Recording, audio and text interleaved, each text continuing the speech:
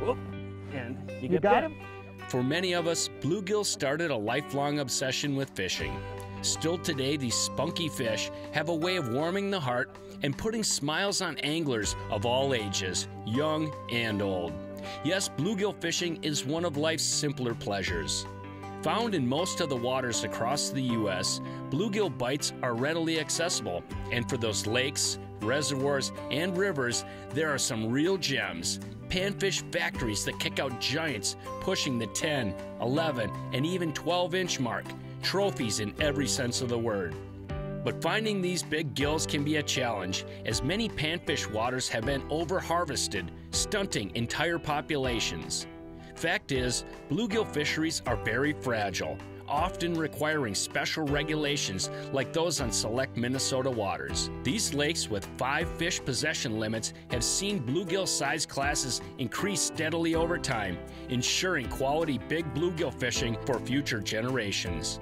What can we do to help preserve these precious panfish? The best way to start is by releasing big male bluegills, which determine the entire population size structure and can be identified by color.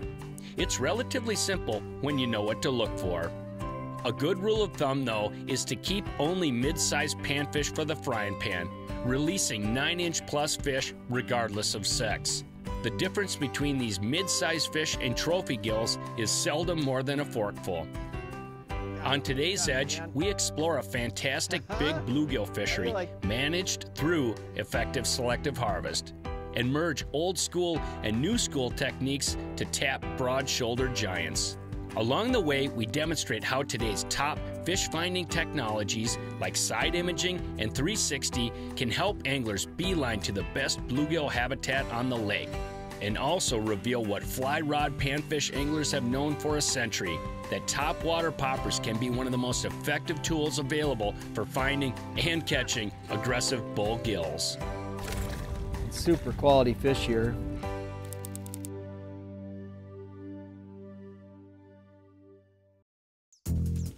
Closed captioning is provided by Smooth Moves, adjustable boat seat suspensions for a smoother ride. Oh yeah, this is totally it. Remember that stick sticking out of the water? We're here. Yep, I'm gonna tail him down.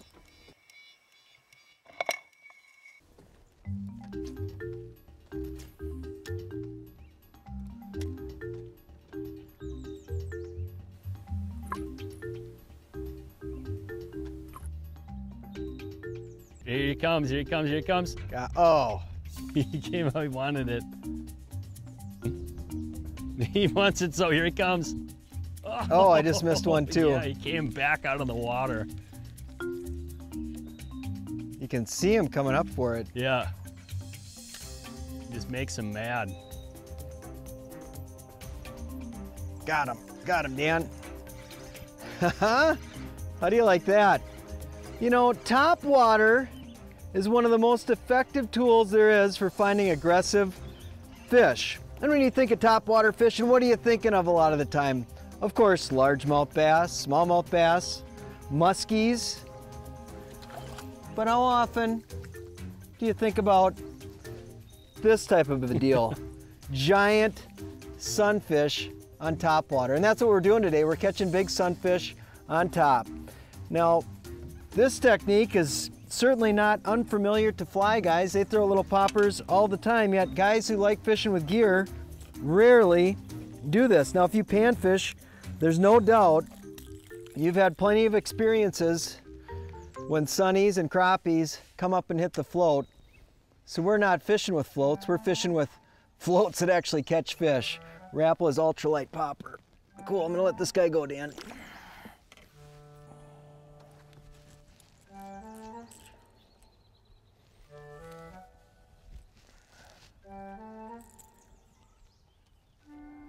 There we go. Oh, another big giant one. Yep. Oh, this is a big one. This guy has shoulders.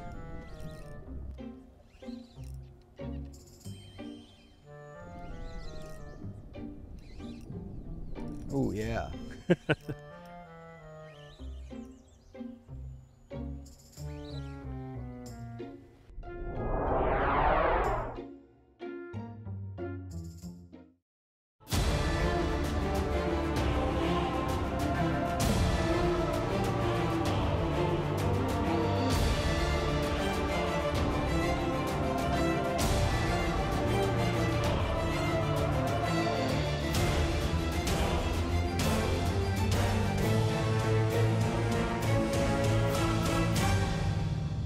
There's no place like this. Oh, wow. Unbelievable. Let us make this absolutely clear. The days of wasted casts and missed opportunities are over. New Mega Imaging takes fishing into the megahertz range for the first time, because higher frequency sonar means higher frequency of this. Without a doubt, it's the most detailed picture of the world below ever. And it's only from Humminbird. This is my spot. Right here. My thinking spot. My fishing spot. My spot, not yours. This is where I go. For release. And for catch and release. Where no one can find me. And fish can't hide from me. This is my Spot. and I ain't going nowhere.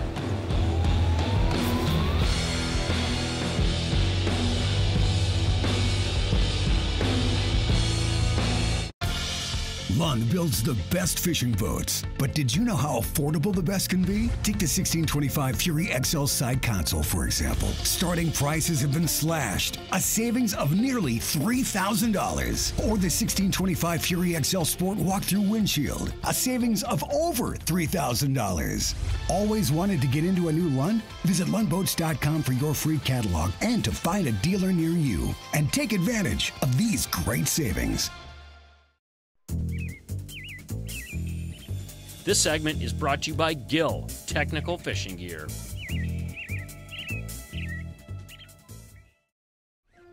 Boy, they get sideways on you, man, and they just... Oh, they're incredible. They get sideways on you and... Wowee. There's like a cast of casts you got to make out there. Yep. You throw it out there and you see them come, or you don't. It's like you know within the first couple cranks of your cast if you're going to get them. That is a good one. Wow, Dan. There we go. Look at that. Those are magnum bluegills. You know, fish like this are not everywhere. Let's take a look at some of the science behind finding big bluegills. The lakes that we tend to see good bluegill growth are ones where the habitat is actually decent. You know, we have good quality emergent vegetation. We have good epiphytic macroinvertebrates, or basically bugs on plants, right? And then, you know, they have good quality vegetation that's actually submerged, that provides a protection for the young of the year. It allows for the good quality growth because there's plenty of food available. And generally, the harvest has a tendency to be a little bit lower on some of those lakes. Or there might be some special regulations in place. We found that having reduced bag limits on some of our lakes actually can be beneficial to producing or maintaining a larger overall size structure of bluegill in most populations. So if I was gonna tell an angler where the best places to go to find big bluegill are, in the state of Minnesota, we're blessed with a lot of different opportunity for unique scenarios. If you think about places in central Minnesota, north central Minnesota, where the habitat quality is great, the water quality is great, the forage amount that's available there for big bluegill is all there in quality. That's great. If the harvest is actually relatively low, if you know the pressure's not that high, those things can equate to a population that is growing fairly well. The growth is obviously pretty important, and with that said, there's some unique opportunities that present themselves in lakes that are shallow and maybe have a connection to another lake, and actually a winter kill sometimes is induced when we have severe winters. And those lakes, they tend to be more nutrient rich, more productive, and the bluegills get in there right after the winter kill scenario, typically, and they'll grow like gangbusters. And we've seen this in several of our lakes, shallower lakes, kind of in south central Minnesota, even into southwestern Minnesota, where they might have a winter kill. Bluegills are either reintroduced or they get in there naturally, and all of a sudden they're growing, you know, up to 2 times, maybe even 3 times faster than the going average. And that's something to think about, is that the average bluegill in central Minnesota grows about 1 inch per year. So if we get growth rates that are 2 or 3 times that, that's pretty phenomenal. And you can have, you know, bluegills that are attaining 8 to 9 inches in less than 6 years, which is pretty amazing when you think about it. Larger reservoirs and larger lakes tend to be able to support more because the harvest isn't so keyed in. In other words, the pressure, even if it is higher pressure, it's hard to find some of those larger fish all the time. So they tend to protect some of the larger males in the population. How important are the bluegills, the larger fish? They're very important. And actually part of the efforts that we're trying to make with using our reduced bag limit on 6 lakes that we did is also doing some education to anglers, understanding the difference between male and female bluegill. But the males tend to be more brightly colored. They have a more of a bull style nose or rounded style nose as opposed to pointed. They tend to have more of the orange and or more colorful belly, and less likely to be like that yellow belly and vertical barring. They won't have that as prevalent. The males are the key protectors, and as I mentioned earlier with the nesting protection deal is that the larger males occupy some of the best habitat in the nesting colony. So their parental care is generally higher and better, and those are the ones that we really need to put back. And basically, without the larger parental males in the population size at maturity declines over time. So one of the things that we're trying to educate folks on is that, you know, it's okay to take some fish home, but keep some of the moderate-sized fish and return those biggest males to the population. And even to the point that you could actually keep some smaller females or those medium-sized females or even larger females, and it wouldn't be a detriment to the population because the males are the ones that dictate the overall maximum size of that individual population. Got him, Dan. That was pretty cool. Really cool. We'd come through, I mean, we're just fishing waypoints right now.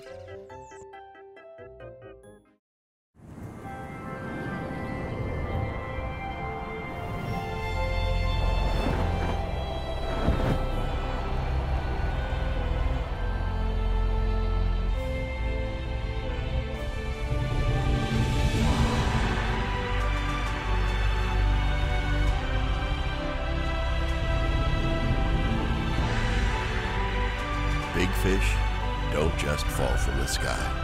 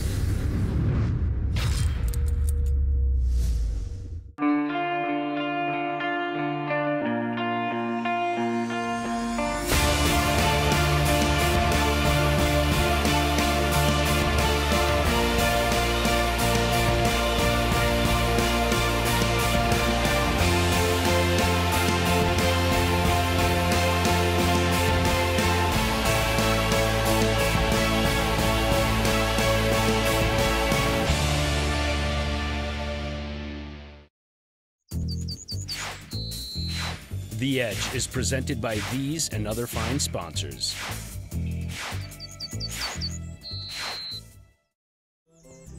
And that's the, oh yeah. Whoa, whoa.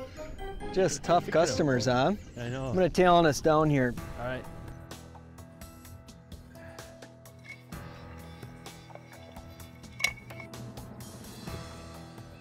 That is like the most amazing tool, isn't it?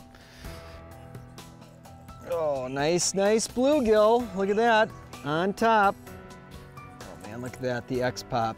Now we're not just, though that X-Pop is a great search tool for finding bluegills, we're not actually out here searching with that bait. We know where the fish are, And that all comes down to using our electronics the best we can. Side imaging is one of the most amazing tools for finding the right stuff that bluegills are living in. And right now, we're right at the front end of the spawn. In a few places in the lake, we're starting to see nesting colonies show up. These fish are still a little pre-spawn.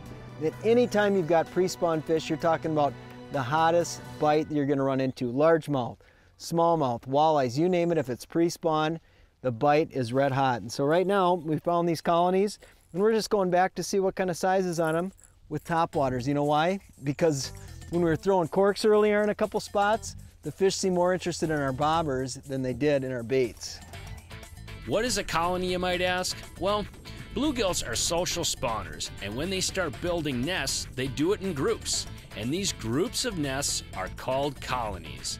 They are very easy to find with the right electronics. We use Hummingbird side imaging to cruise the shorelines of new lakes, looking for nesting colonies. And these things stick out like a sore thumb. To me, they kind of look like dimples on a golf ball. Then we circle around and use the 360 imaging to dial us in. This gets us right on the spot. This is our buddy Casey, and he's gonna share some stuff that will help you set up your side imaging so you get the best view possible. Usually when I first get to the lake, I like to set the units up at about 100 feet on each side of the boat. I don't need a real crisp, high-def image of a rock pile or a weed clump. As long as I get a little tip that it's there, I can spin the boat around, set it down to like 50 feet, make another pass, and then get a really detailed image of the spot. Okay, for my chart speed, I like to set my chart speed to match the miles per hour I'm going down the shoreline. So if I'm going 4 miles an hour, I just quick set the speed to 4, and it matches really good and gives you a good picture. 360 I only use after I find the spots. For instance, today I'll just start scanning, and if it takes me 45 minutes to find what I'm looking for, I'll put the time in scanning. Once I have that area, I'll put a waypoint on it, spin the boat around, drop the trolling motor with the 360 in the water, and I can pull right up to the spot and be on it. If it's under 12 feet, then I can put the talons down and hold the boat on that spot. Okay, so after we mark the waypoint, we turn on with the 360 and we can pull right up to the spot. You can see the waypoint I dropped on there. That was just to get close to the area we wanted to fish. But you can see all the divots here, and you can actually see white lines moving around as the 360 makes its circle. And those are the big panfish that we're catching. They're actually swimming around from nest to nest. So it's real easy to see if these colonies are active or not just by seeing the white lines moving around. If you pull up to one of these and it's just the nest and there's nothing else around, chances are there's not fish using it. They could have already been done and then moved out to deeper water.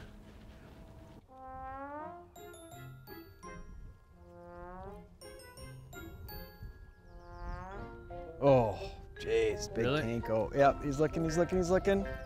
Got him. Nice. Got him. That was so fun. He just kept looking. Yeah. And again, it's just reading the mood of the fish. I just kept letting it sit there. Yep. And eventually, he said, you know what, I'll take it. I'm not afraid to take that.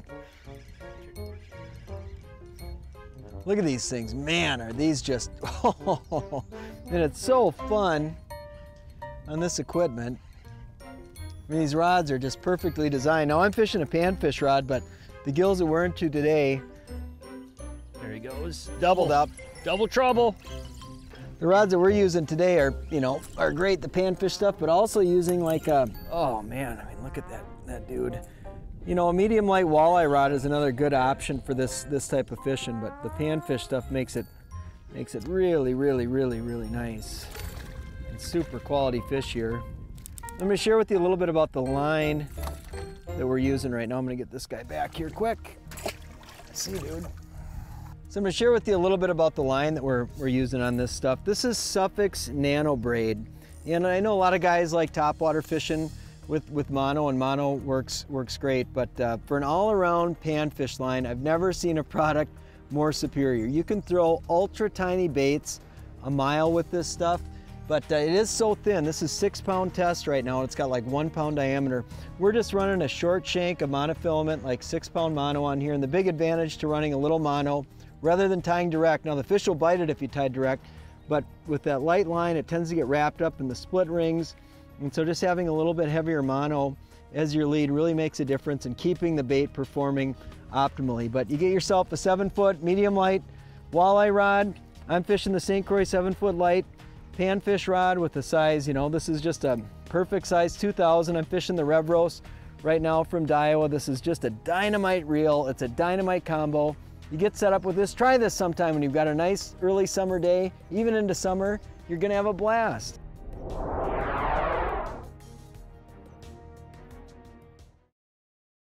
Spring. It's here.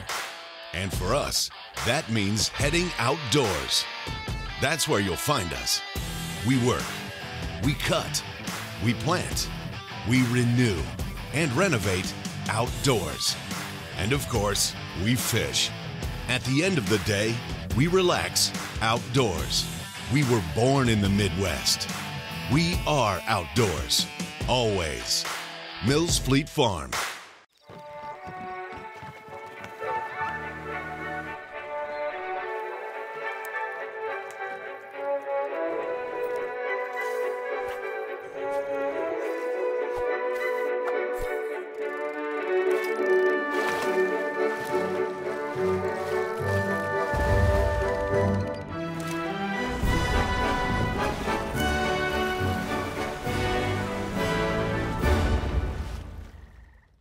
Can't get enough Angling Edge? Wish you could learn more than you saw on TV? You can. Angling Edge DVDs dive deep into fish catching techniques that couldn't fit on air. It's like extra innings or overtime of Angling Edge. Choose from dozens of titles featuring your favorite freshwater fish. Purchase 5 DVDs at the incredible low price of $25. That's 5 DVDs for just $25. Purchase 2 sets and get free shipping too. Visit anglingedge.com to place your order. Running in rough water can be a pain, literally. Hey, I never knew how comfortable a ride could be. Until I added Smooth Moves to my boat. Its 4-spring design with hydraulic shock can smooth even the roughest of rides. With the built-in slide and swivel, you maintain all the function of your existing seat. A turn of the handle adjusts for conditions and passenger weight. Hey, it's easy to install and built to last. Smooth Moves, your back will thank you. I know mine does. The Edge is presented by these and other fine sponsors. The way these gills respond to a popper is really no different than a smallmouth or a largemouth. You got to read the attitude of the fish. So you might see the gills come up and then they roll on it. They see it moving, and it's like they like it when they're moving, or you see them start to rise when the bait is sitting really still. So read the mood of the fish. If you're letting the bait sit for a few minutes and all of a sudden you start to see the gills rise, just keep letting it sit there. And conversely, if you're letting it sit and you don't see anything, start chugging it along, and a lot of times that faster action, the commotion on top will get them going. It's amazing how aggressive these fish can be. It's not just like ice fishing where you got to have a little tiny jig in front of their nose. These fish are traveling, in some cases, like 8 feet off the bottom to come up and smash these baits. They're really aggressive, but again, just read the mood of the fish, just like you would for bass. Those bluegills do like to feed up a lot, and the presentation, technically, what we're doing today is no different than if you were popper fishing for smallmouth. Oh, you got one, you got one. Ah, it's, sometimes you don't even have to pop it, you just throw it out there and you get them. That was cool. I saw him come up and just crunch it. Oh, come on out. He's hiding underneath the boat. There he is. Wow. Sweet, dude.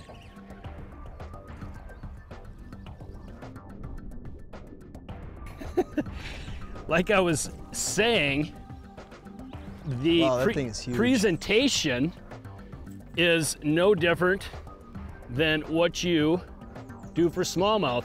You know, you pop, let it sit. Just let the bait do the work. Got him. Big boy there, Dan. Big one.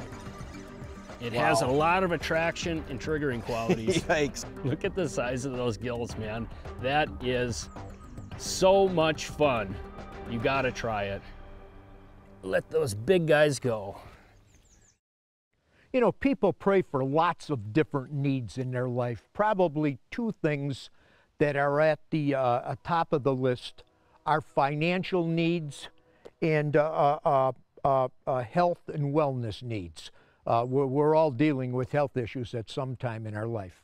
A friend of mine sent me this book, The Faith Link, and it was a great read, and I just want to share a few things with you from it. On the lead page it says, scientific proof that your belief determines your health. Question on the back, is religion good for your health? The global fitness and health industry generates more than $75 billion in revenue annually. You may be spending your income on diet fads, expensive medications, and fitness equipment without considering the direct connection between your health and your faith. That caught my attention. I couldn't put the book down once I picked it up. Just let me take a minute here and read some of these statements to you. I can't overstate the value of the spiritual life when considering the plethora of studies in human psychology and the pathophysiology that illustrate how human beings are not designed to withstand too much adversity. Some are clear. For example, humans cannot survive the absence of oxygen, which is indispensable to life for long. Nor can they withstand lack of sleep. An utter loss of sunlight, prolonged physical inactivity, or a massive absorption of calories will manifest themselves and cause serious diseases. Thanks to clinical and epidemiological studies, we know that certain mental states and beliefs can also damage our health. Thankfully, recent years have seen a conjoining of scientific conclusions and spiritual precepts developed in the Bible, particularly the New Testament. In this way, the numerous teachings of Jesus and the apostles are not simply rigid moral dictates. They also represent inspired instructions that will help protect our lives. The health benefits available by following the Scripture's teachings invite us to review with a new eye. By implementing them, we can enjoy better health, both mentally and physically. There's something in God's Word that addresses every issue of life. He cares about our health today. He wants you to be healthy, well, strong, to live a good life. And there's a lot of Scripture that talks about it. This book was filled with documented facts, scientific fact that locks in with Scripture that talks about health and healing based on your faith. I love it. It was a great read to me. Hey, from all of us here at The Edge, you have a good, safe, healthy fishing season. We'll see you on the water. Hey, I want to take a moment to thank you for watching. And if you really like what you see, we got a whole lot more. So check us out at any one of these online outlets.